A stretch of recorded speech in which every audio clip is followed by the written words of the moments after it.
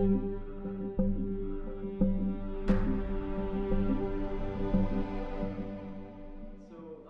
you very much for coming. Welcome. We're so happy to have you all here. And so this event is part of the broader Considerations of Technology lecture series, which is a lecture series that some peers and I began because we have a growing interest in the societal impacts of technology. We feel that technology has so much power for good that if we can guide it correctly, we can bridge this chasm between society, the negative impacts, bridge the chasm between Washington, D.C. and the developers. And so this initiative, Broader Considerations of Technology, is really to engage more of the community, more students, more of the general public in these discussions to guide technology. And so this initiative is 3 parts. It's intended to be 3 parts, which include this lecture series, a newsletter that we'll be coming out with, and then a conference that we hope to hold in August of 2019. So with that, I'd just like to thank everyone for coming. Thank you, Professor Waite and Dr. Hassan, for coming to speak. Thank you for the organizers for putting this together, and our partners, which include the Husker Vote Coalition, Linda Major with the Center for Civic Engagement, Dr. Adam Thompson from the UNL Kutak Ethics Center, and the Computer Science and Engineering Ambassadors Organization.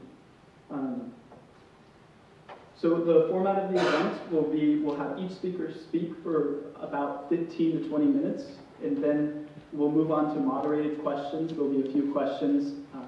The moderator will be Dana Hoppy, and then we'll move on to open question and answer period, where we'll have a microphone and we'll pass that around to you. So just some final quick notes. If you could just switch your phones on to silent, that would be great.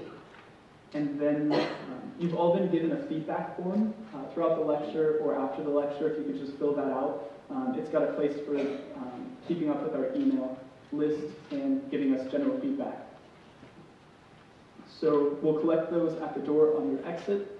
And now I'd like to introduce Professor Matt Waite. Matt Waite is a professor of practice at the College of Journalism and Mass Communication, teaching reporting, web development, and digital product development. He's also a graduate of the college, earning his Bachelor's of Journalism in 1997. Prior to joining the faculty, he was a senior news technologist for the St. Petersburg Times of Florida and the principal developer of the Pulitzer Prize-winning PolitiFact. In 2007, he began working as a hybrid journalist programmer, combining reporting experience and web development to create new platforms for journalism. The first platform he developed was PolitiFact, a website that fact-checks what politicians say. The site became the first website awarded the Pulitzer Prize in 2009. After PolitiFact, he and the new products development team built journalistic products involving entertainment, listings, high school sports, local crime, and real estate. In 2009, he co-founded Hot Type Consulting, a company that builds applications for media outlets. Hot Type has helped launch a major new nonprofit journalism entity in Texas Tribune and has produced award-winning websites for other clients. Today, Professor Waite will be speaking on technology and democratic engagement. Let's give it up for Professor Waite.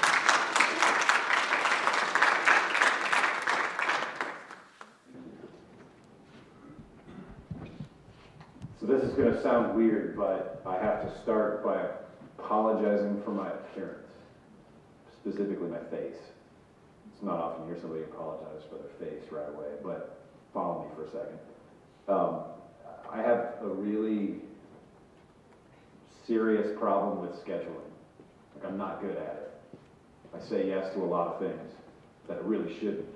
So today, I said yes to the career counselor at the College of Journalism. She's having a class, and she wanted people to show up looking like they should look for a job interview, and then she asked me to show up looking like I should not look for a job interview. So right now under my shirt I have a grossly inappropriate t-shirt on, and I haven't shaved in 3-4 days, and I haven't seen a barber's chair for a good month because I knew this was coming. So if I look kind of homeless right now, that's what's going on. Normally I would be a little bit more clean shaven than that. So I'm here today, I sort of want to call this a confessional. I've been having a lot of very serious thoughts about work that I'm very, very proud of. And it all was started by a friend of mine who said to me, you realize that we have more and more sophisticated fact-checking going on right now in the media than ever before. And he thanked me for that. He said, you have a lot to do with that. However, it doesn't matter one bit. Nothing seems to matter in this current political climate when it comes to facts. And the more I thought about it, the more I started thinking a little bit more deeply about what we had done when we created PolitiFact. And I realized what it says up there, that we brought a pool noodle to a world war. We came for good reasons and came out with what we have today. I can't accept all the blame for what's going on right now. That's a bit overstated. But I think it was our naivete when we built PolitiFact that we never really quite grasped. So let me tell you a little bit about how it was built. You heard from my background, I was just starting a new job as this hybrid programmer journalist. The pitch that I had made to my bosses was, hey, it's 2006. This internet thing is not going away. It's not a fad. We should embrace it. We should take the best work that we do, the investigative journalism that we do, and the investigative journalism that I was doing, which was very, very data heavy. I was getting in just gigabytes of public data and analyzing it and producing stories out of that. And I wanted to continue to produce those stories, but I also wanted to produce things that would allow the public to go through that public data and find things that were interesting to them. We are all selfish creatures. We are all interested in the things that we are interested in. It's the same thing that happens anytime you see a weather radar on TV. You immediately look at it and you immediately look at town and you go, is it raining on my yard? Are you interested in it it's raining in Lincoln? Yeah, sure, probably in some abstract way. But if it's raining on your yard, you are now very interested. If it's raining where you're going to be, you're very interested. It's the same with tax data, it's the same with real estate. I'm interested in what's going on broadly, but I also want to know what's going on in my neighborhood. I want to know what's going on in my street. I want to know what's going on there. So I was working on that.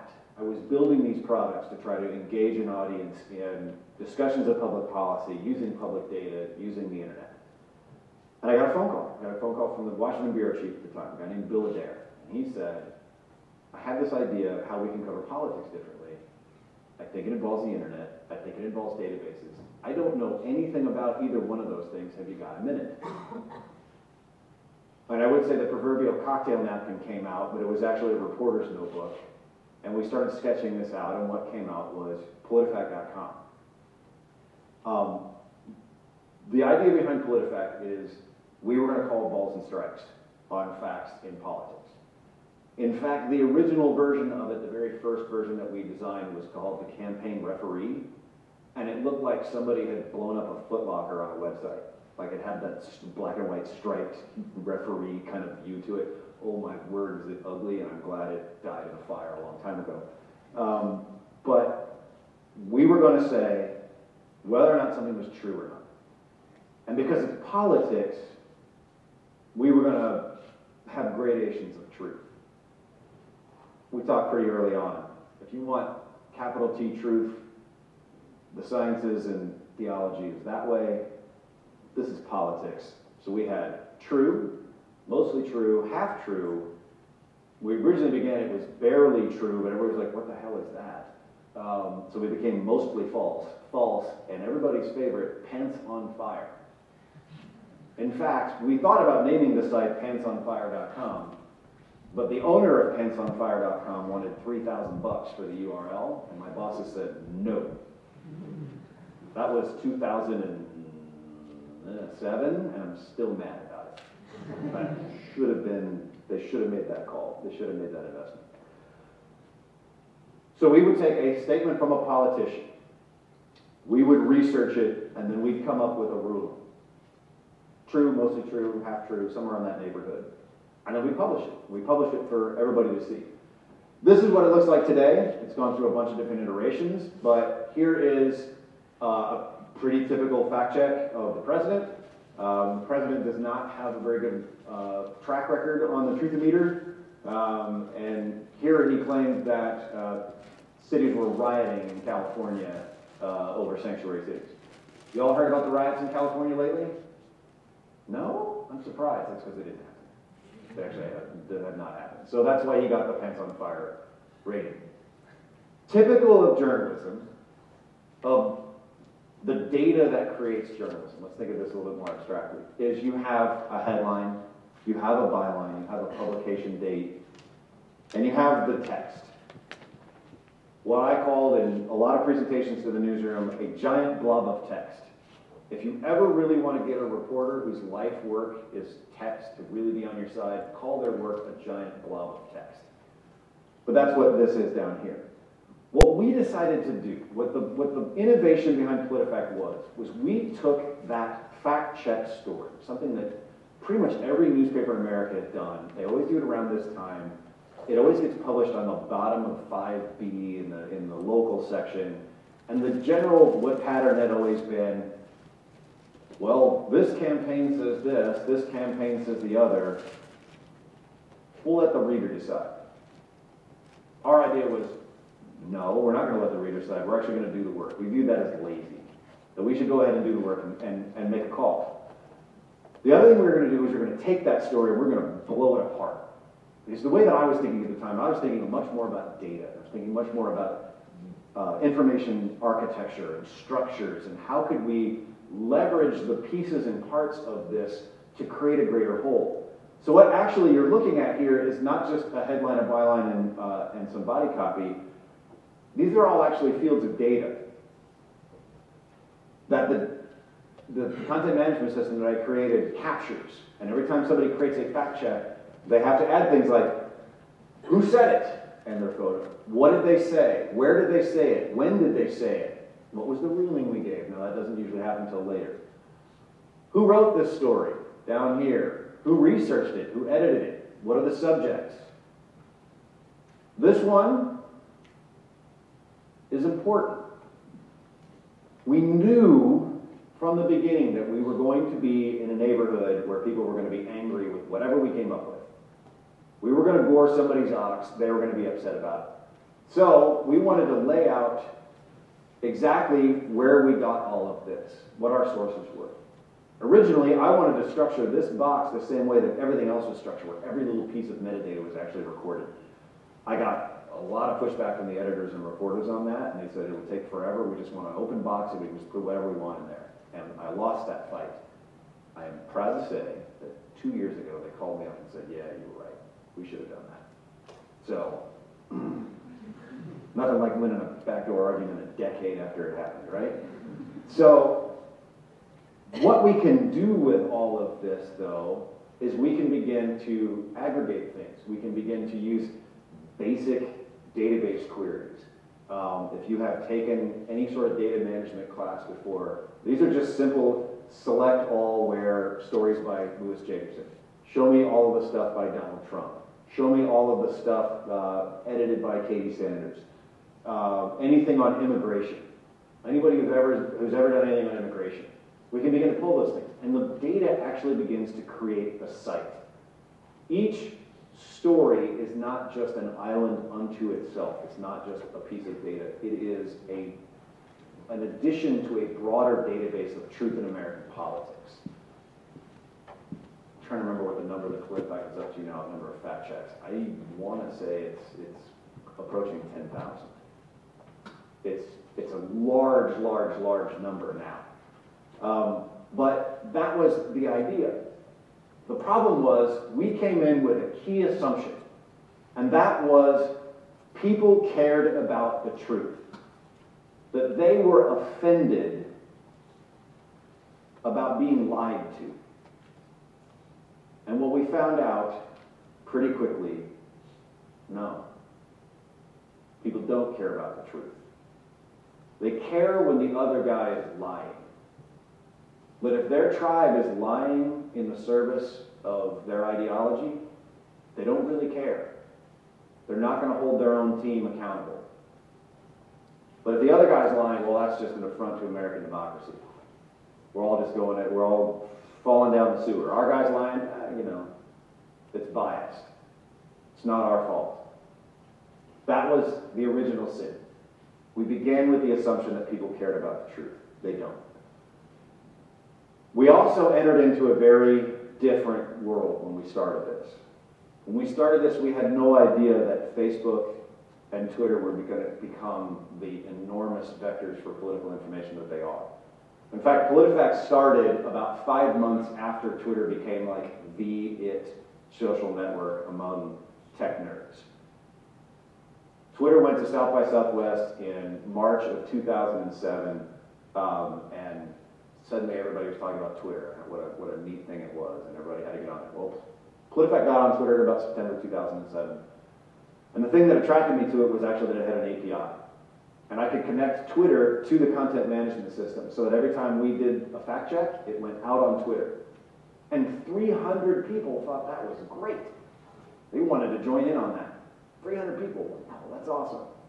Yeah, when we actually live tweeted a debate with a human voice, it became 3,000 in one night. We went from 300 to 3,000 after the first debate. We did it again. We were near 10,000 followers after that. I think PolitiFact's up to 630,000 followers today. So in PolitiFact's lifetime, Twitter has become an absolute monster. So the thing that attracted me to Twitter in the first place with PolitiFact is exactly the thing that makes Twitter awful today. I am, unfortunately, a Twitter addict. I delete it off my phone regularly. I just reinstalled it earlier today because I needed to look up some information about this event so I could get here on time. I need to delete it tonight or I'm going to waste a bunch of time. But that API has opened up a lot of things. It opened it up so I can tweet out useful, corrective political information, but it's also opened it to influence operations. So the very same things are being used in wildly different ways and in ways that the Twitter API developers never imagined. They built it so that people could build iPhone apps on top of it and somebody else could build a better iPhone app than they could. And when PolitiFact won the Pulitzer Prize in 2009, it was like painting a target on the website. Suddenly it wasn't just this sort of noisy website off on the side, it had an air of legitimacy. The Pulitzer Committee gave us that seal of approval. So those influence operations, they might be politically motivated, they might be political parties, they might be just interest organizations, they might be sovereign governments. They can aim resources at people who might be interacting with PolitiFact. And it wasn't really until about the 2010 midterms that we started to see organized attempts to tear down PolitiFact's credibility, to start to influence the narrative around individual things, to start to amplify positive things about one side and criticize anything negative about them. And we started to see bots. Bots, I sort of want to demystify bots for a second. A Twitter bot that can undermine PolitiFact, I can teach journalism students who have no experience with code at all how to do that in about 4 class periods. That's all it takes. You're talking about simple logic. You're talking about applying a library. If you have the time, you have a spare email address, and you can pull up an API key, you can do it. Here it is. Here's an entire Twitter bot. This one does something pretty benign. It looks at the health department and finds any news about influenza, and just tweets it out and just says, hey, there's news about the flu, it's flu season. But you're talking about a very minimal amount of code necessary to create a Twitter bot. Now multiply this by the tens of thousands. The logic behind this is also stupid simple. You create a list of people you like and you don't like. When PolitiFact tweets something, when PolitiFact posts something, you look, is that person in that list? If they are, If they're people that we like, and PolitiFact said something positive about them, we can tweet out, "Yay team, everything's great." If PolitiFact says something critical of that, tens of thousands of bots can swoop in and go, "It's biased, it's crap, it's garbage, it's all awful, ignore it." And people who are ideologically aligned with them will say, "Okay, I'll just ignore that information." So you can scale this into the thousands, and suddenly Churchill's expression about how a lie gets halfway around the world before the truth even gets its boots on, we're way past that. We're way, way, way past that. What I believe has gone on in our society, and the reason that this is a problem, is that what we're seeing is the absolute weaponization of cognitive biases. Now, cognitive biases are just mental heuristics. They're shortcuts that our brains take. Some of them are okay, some of them are terrible. We all have them. We're all guilty. None of us are clear of this. Even people who are firmly aware of them will still fall prey to them. It's just the way our brains work. However, PolitiFact triggers a lot of these cognitive biases, ones that are making our politics terrible, and ones that a lot of organizations are pushing for short-term political gain, like confirmation bias. Believing only the information that actually goes to what you believe. You hear about the division of media and people engaging in only the stuff that they agree with and only watching a signal channel. That's confirmation bias. The whole reason the whole fake news thing works is because of confirmation bias. You're going to click on a thing that you agree with. You're going to share a thing you agree with. You may not even read it. You're just going to share it because you agree with it. That's confirmation bias. There's also something called hostile media effects. Hostile media effects is where the more deeply partisan somebody is, they just believe that all media is out to get their side. Two deeply partisan people can look at the exact same story and walk away saying, it's biased against my team. Both of them. Whether it is or not. And another one is the backfire effect. So it'd be nice to believe that if we could get corrective information out to people that they might back away from those beliefs. They might back away from that line of argument. It's not the case. The backfire effect actually shows that they'll retreat. The more deeply held it is, the more corrective information drives them back into it. You actually make people believe the lie more by correcting it. So in some sense, for some people, PolitiFact has made things worse. We built a cognitive bias machine. We built a machine that basically triggers everything that has made politics terrible right now. Confirmation bias, hostile media effects, the backfire effect, and we had no idea any of these things even existed when we started. We built a tool that can take hours, days, weeks to create corrective information, and an army of bots and trolls can tear it down in seconds on Twitter or on Facebook. That's the bottom line. When I look at what I've done, that's the bottom line. A little bit deeper, as we look at Daniel Kahneman, and who's a Nobel laureate and also a pioneer in this whole idea of cognitive biases and this research, this brain research. Cognitive research talks about system 1 and system 2 thinking. System 1 thinking is generally quick, it's emotional, it's reactionary, it's top of your head, it's fast, and a lot of times it's wrong. System 2 is your sort of rational, deep, statistical, and analytical side. It's difficult, it's cognitively hard. We've built a system 2 solution to a system 1 problem. And when was the last time anybody thought deeply about what was going on Twitter? At 140 characters, or what is it, 240 now? I don't believe there's a technological solution to this. I think part of the problem that Silicon Valley has right now with the spread of disinformation across these platforms is that they have this faith that there is a technological solution to this. I don't believe there is. I believe in the absolutely limitless ability for the human mind to create stupidity, different arguments, changing the meaning of words, twisting language, and I don't think computers can keep up with that. I actually have some backup on this. No less than René Descartes in 1637 said that artificial intelligence won't work.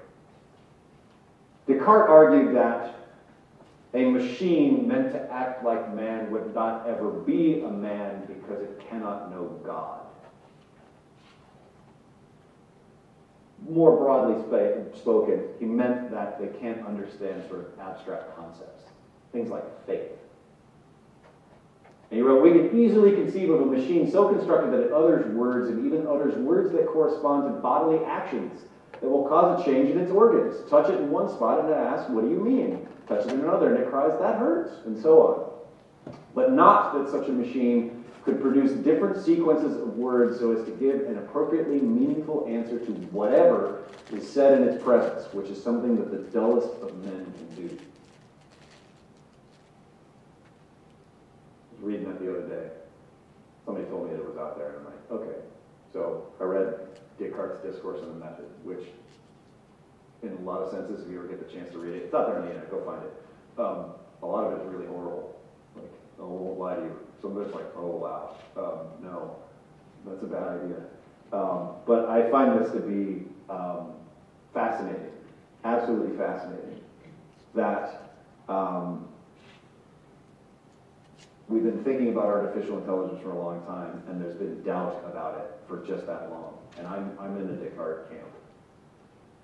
I think that technologists need to understand philosophy. I think that computer scientists should be made to take philosophy classes. I think computer scientists should be made to take cognition classes and psychology classes that talk about cognitive biases.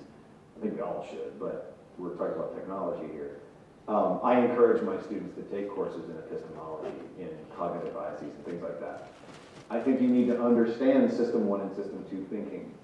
And I think in doing so, you'll understand that the solution to these problems is a combination of the human mind and technology. We need to use technology to scale the human mind. The world needs more System 2 thinking. We need to get away from this emotional reactionary stuff. We need to get System 2 thinking to scale. We need to get people to engage in the difficult thought that democracy requires. We take our democracy back from this by engaging both our brains and our technology. And I appreciate your time. Thank you.